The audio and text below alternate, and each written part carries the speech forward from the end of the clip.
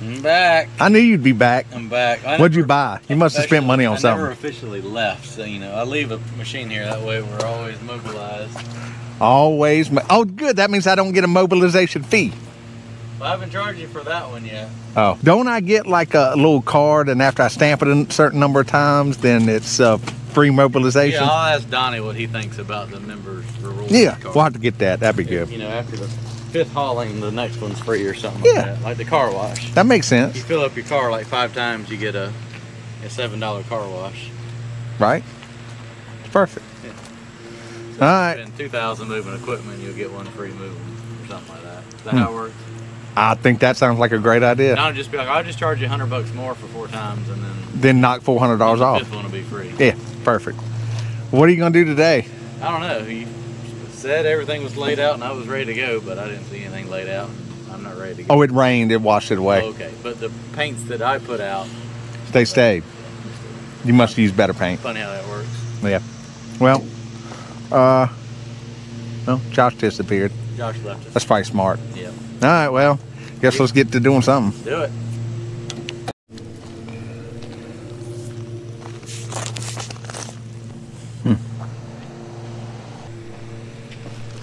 Another big footing down here, 54-inch wide, comes out, what, 20 feet? Yep. Then angles. Correct. Out that way, and then just stop it into the hill right there. Or Yeah. We'll kind of figure it out. Yep. And then this one's going to match this angle. Okay. So it's going to be angled off the house right from the get-go. I got you. Space the same all the way through. We'll figure that angle out once we dig this. We can. Yeah.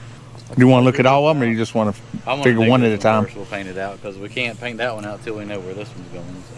Makes sense. Makes sense. I see somebody's picked up my string that was laying on the wall, so we'll have to re-string that and pull a straight edge, paint that. I love this rock. It's always hanging out. You should keep it. I am. Throw it in the bowl. So the first thing you have to do is get your string line out. You want to go as far on the wall as you can, especially since this wall has a bow in the middle. Still a bow in it. Little bow.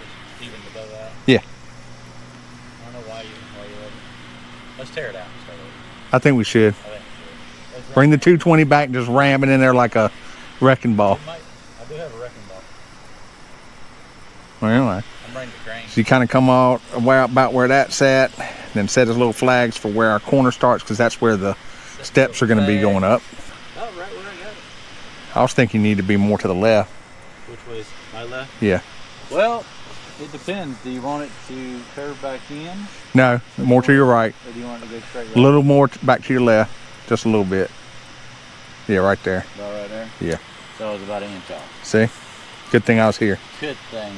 Don't worry if I didn't notice that somebody on YouTube would have. How about you hold this and let me paint it? Yeah. You don't trust my painting skills? No. Where is the paint? Up here. Up there. Make sure you breathe hard while you're bent over. Gotta gasp for air there. Where's my mask?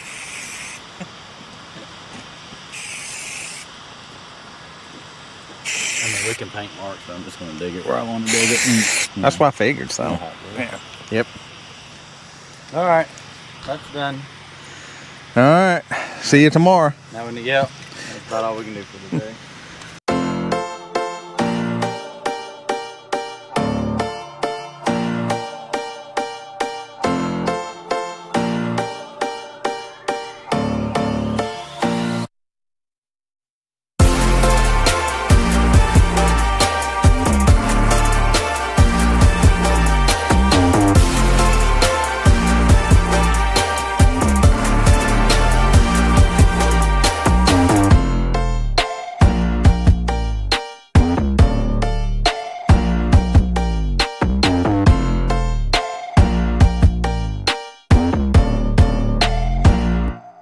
I lost my job as beep beep holder, apparently.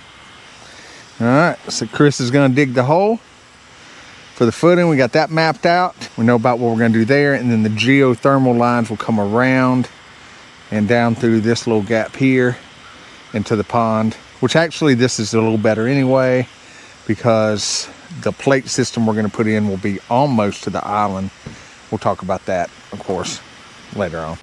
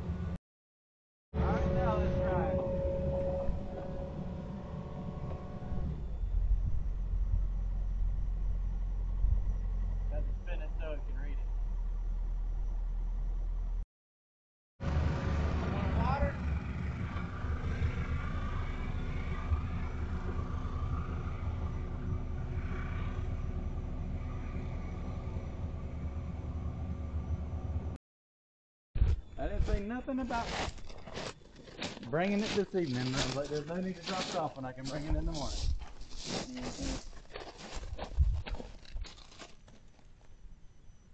It definitely ain't the prettiest footing I've dug, but it's a footing. About 3 times prettier than I need. There's a freaking stump right there. I probably ought to cut it. So we're allowed to put gravel. You can put gravel in there afterwards. We're not just like wait until they leave. No, you're allowed to put gravel in there. It's just they want to be able to check the surface that you're not trying to cover up. You know. What's all that color? Is that clay?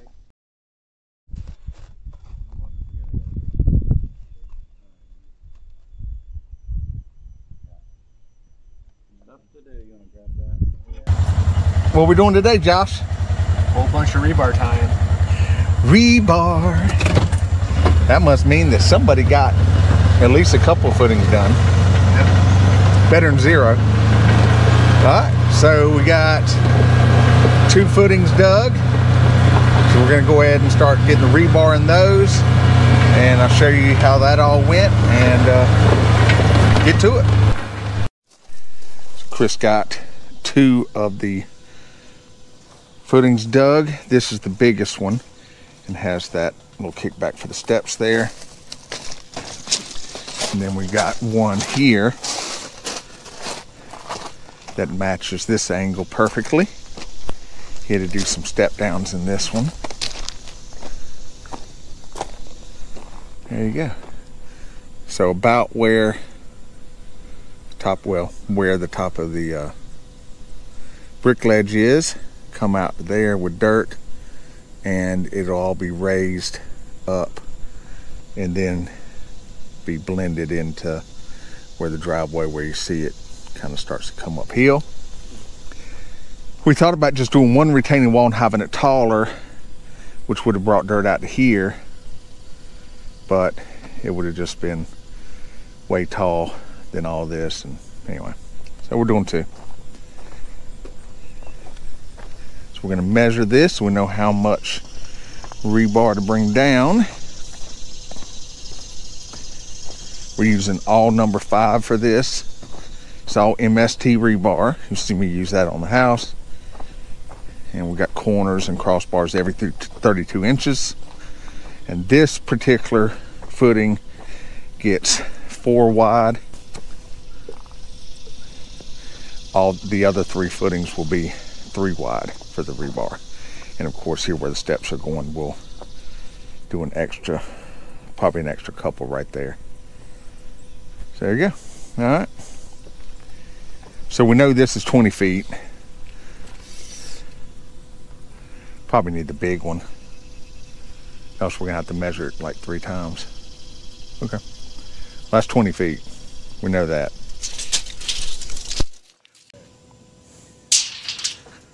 Just walk that way with it.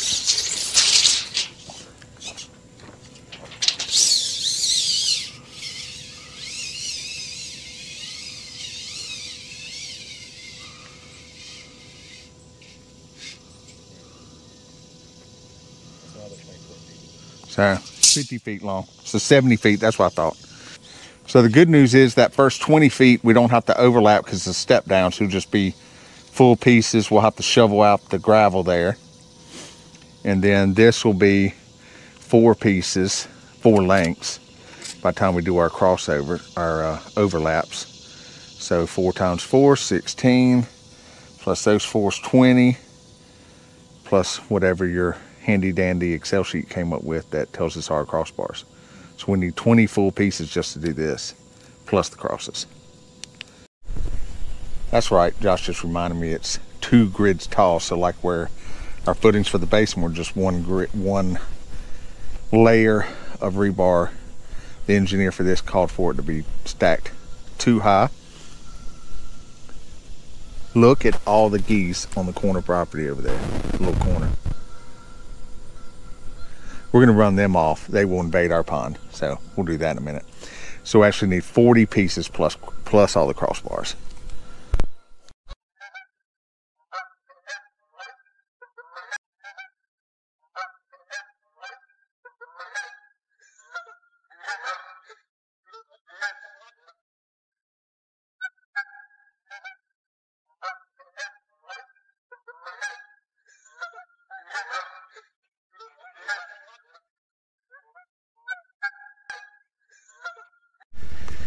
All right, so we got our number 5 rebar. We got our handy dandy rebar chairs. We got our handy dandy rebar corners. So we're gonna get all this laid out and tied up today, both of them, so they'll be ready. Chris is coming back Monday, which is 2 days from now, to finish the other 2, so we'll knock those out. So I feel like unless we get rained out, we should be ready for inspection Tuesday as expected.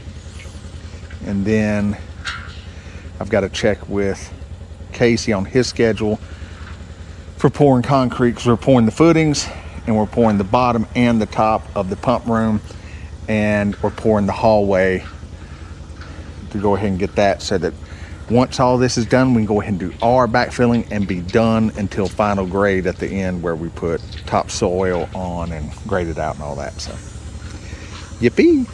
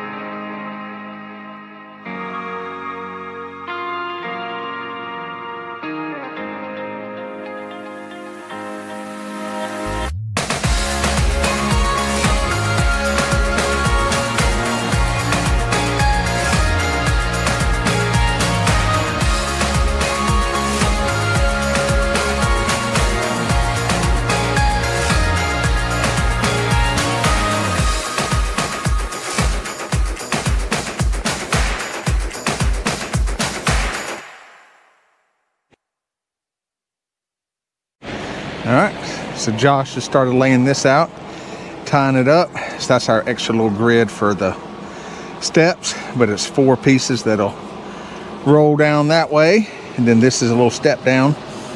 So we'll put a grid here.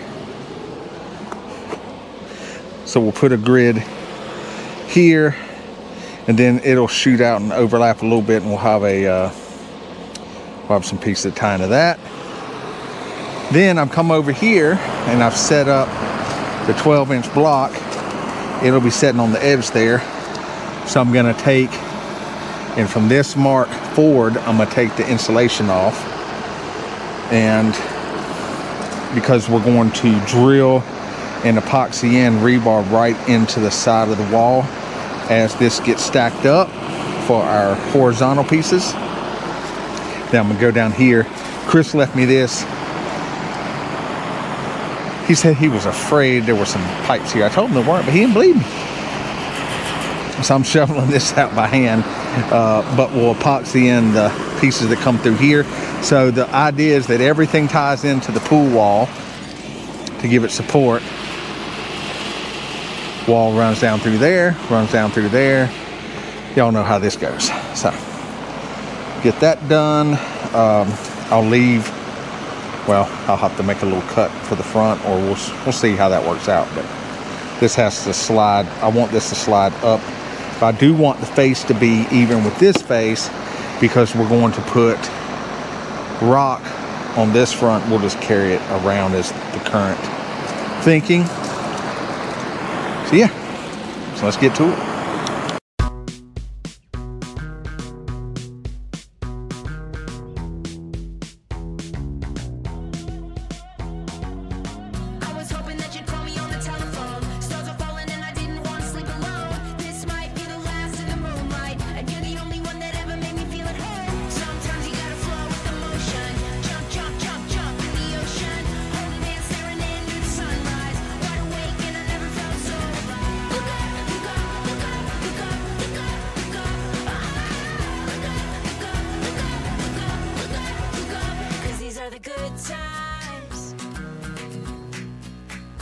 These are the good times.